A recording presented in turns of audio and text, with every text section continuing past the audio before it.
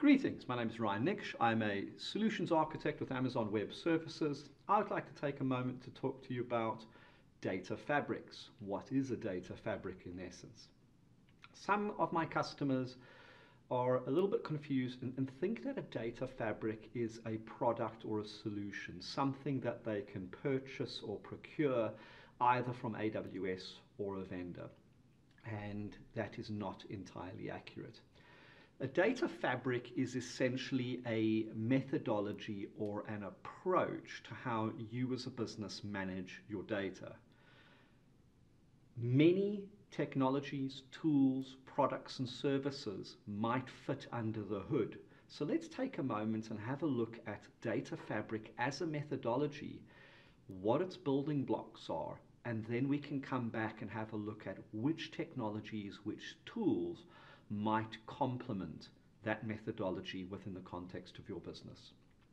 First and foremost, data fabric, just a methodology or an approach to managing your data. The very first step of managing your data has to be, where is my data? Where is that data coming from? And how do I access that data? So when we talk about accessing the data, there's a couple of considerations over here. The modern day business doesn't have data coming in from a singular location, and we certainly don't have it in a singular format. So this could very likely be something like a relational database. This could be something like an on-premises SQL server. This could be Microsoft SQL Server. This could be Postgres. This could be IBM's DB2. It could be any relational system. As such, that relational system could be a high-volume transactional platform. If you look at Amazon.com as an example, tracking sales, it could be a more analytical sort of database where I'm doing reporting and business intelligence on it. Very, very much a commonplace item, relational databases. Large-scale entities, the types of customers I work with don't just have relational databases. They are taking that data out of their relational systems and moving them into much larger data warehouse sort of platforms, predominantly for analytics workloads running in those environments. Even larger than that, I've got customers who are consolidating data from a variety of different locations, and they're bringing those together in a data lake format.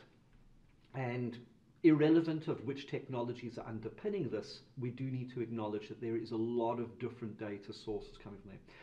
We, in a modern day context, don't just have data in databases. We also have sort of non-relational databases, NoSQL environments. We've got queuing mechanisms that are storing data there.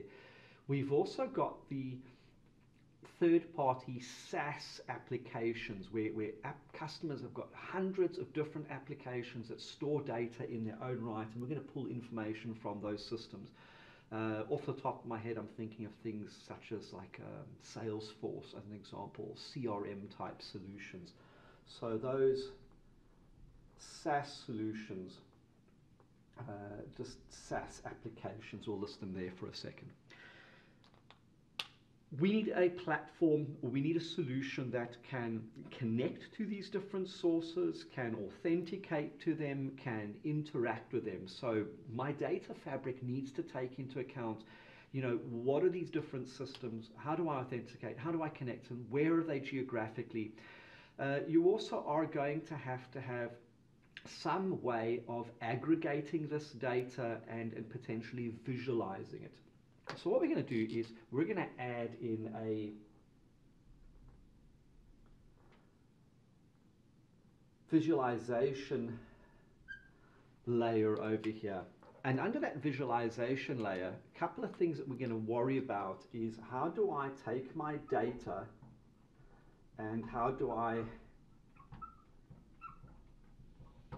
aggregate that data? How do I take that data, combine it together, especially if it's coming from dissimilar sources, if it's coming from different geographies? Not a new concept. We're doing this for several decades now, where we sell things in a regional context and bring them together for business intelligence or analytics. Also, wherever possible, how do we do this without a duplication of the data? How do I aggregate that data without copying it around, without duplicating it, and in so doing duplicate my storage requirement? If I have the ability to aggregate this layer in a virtualized context, that gives me a far better benefit in terms of cost and in some cases performance. Where that is not possible to just simply virtualize the data, I do need to end up moving data around and potentially restructuring that data to some degree. So what about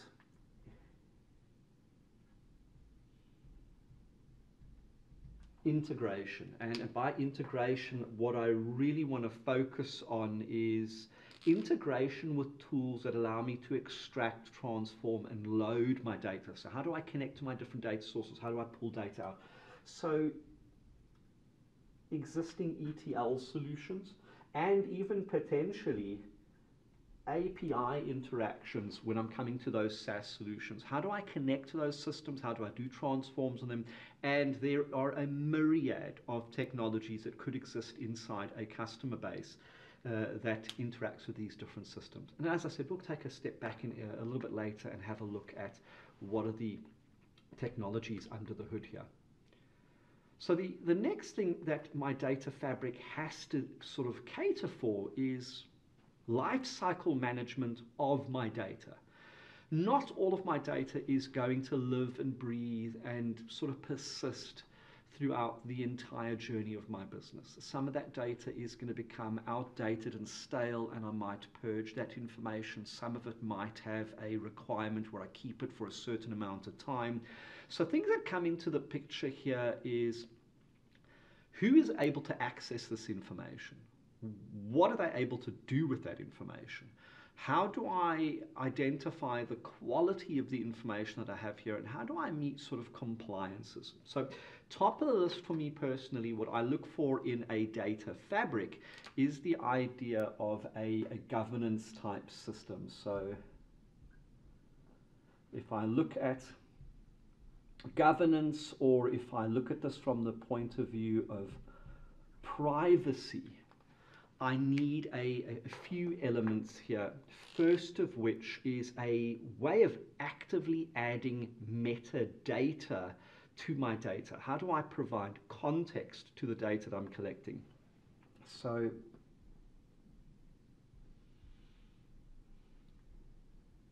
active metadata over here, and under that active metadata there's a few things that are really important. So role-based access control, being able to define who is able to do what with that data. This again is not a new concept. It's going to tie into the authentication mechanisms of where my data is coming from. If we are virtualizing the data, how do I abstract that data? How do I ensure that the correct people can see the correct data with a least privilege sort of mentality? Again, linking into least privilege, do I have the ability to redact the data or reduce some of that information coming from there to only show people what is absolutely relevant to them? Do I have the ability to mask that data? And this could be masking the data or presenting it in a slightly sanitized way for a business intelligence team or some sort of analytics team. That could even be something that I'm exposing to my external customer, where I might be doing something as trivial as, here is a price list that I put out into the market, and then I sort of mask that and add in different customized pricing to different customers depending on who's looking at this data. The data has context from a time frame perspective, so as my data goes through different stages of this life cycle, I might need to track how that data has changed or how that data has evolved. So a data lineage, so being able to track the lineage or the history of that data as it has gone through my life cycle. And then, of course, if we're duplicating things, if we're pulling in things from different systems, how do I deal with contradictions in that data? How do I deal with AI sort of driven backlogs? How do I ensure that that data has the quality that I'm looking for? And this is everything from input errors to calculations, assumptions based on the data that I'm pulling through. So again, how does my lifecycle management deal with those mechanisms? If I'm pulling data in, am I pulling from an ETL platform? How do I make sure that every single record that is related to that data comes across so that I don't lose elements of that information? From, again, in the context of a life cycle sort of management system, something I want to be aware of is compliance. And again, not something new, but super important here. And the customers I work with are not dealing with compliance in a singular region. I've got many customers who exist in the US. They have a presence in, say, EMEA or an APJ. So they have to deal with compliance in multiple regional contexts. I work with customers across multiple industries. So depending on which industry the customer is in, they might be subjected to specific compliances and regulatory concerns within their industry. So off the top of my head, CCPA comes to mind, GDPR,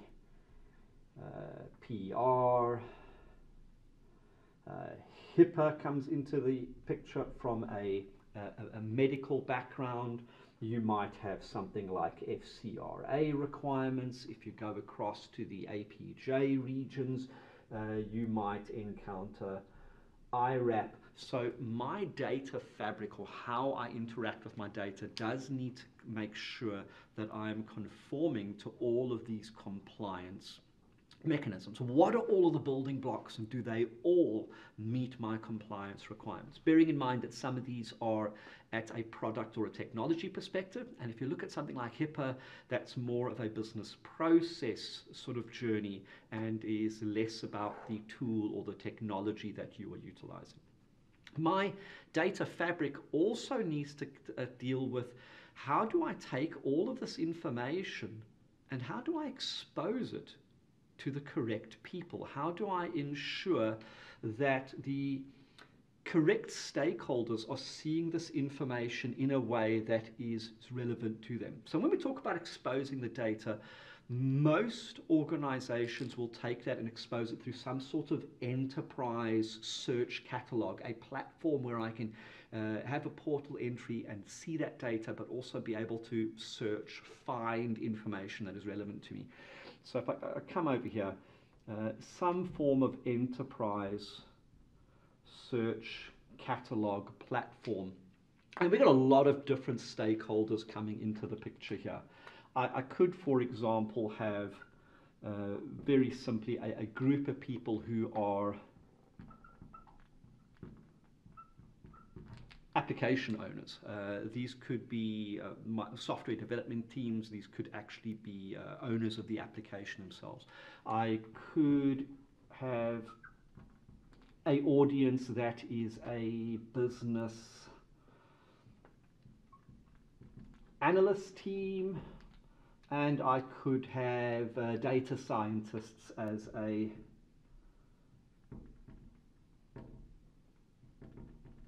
another stakeholder. Now, if I have a look at these different audiences, they could be coming in through very, very different entry points. They could be dealing with some sort of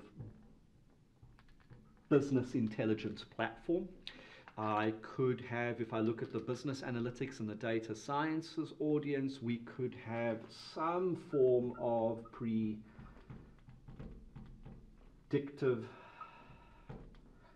analytics.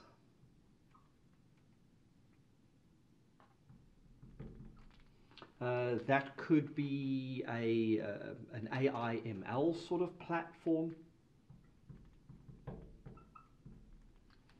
depending on which sort of technologies are in play over here. Likewise, we could see those data sources shared between different audiences. Irrespective of who the audience is and what sort of platforms they're catering into, we need to be aware that the landscape of exposing data and interacting with data is incredibly broad and is constantly diversifying. So one of the things my data fabric needs to take into account is, how does my data fabric deal with things such as open source solutions or new technologies that are emerging in the market? How do I adapt those very, very quickly? Across all of these solutions, one of the things that I want to focus on is, especially when we're moving into the AI side of things, how trustworthy is that AI? So I do need a platform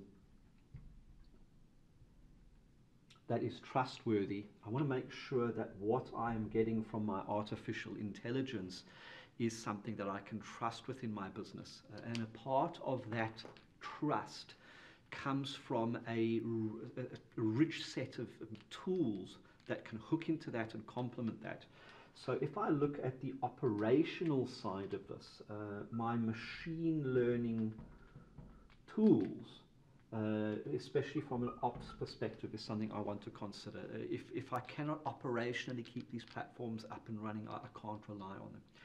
Another thing from a data fabric and being able to expose information to these different audiences is I need to be able to factor in, how do I deal with bias? How do I make sure that the data that I'm representing is actually fair and that it is accurate to the different audiences over here?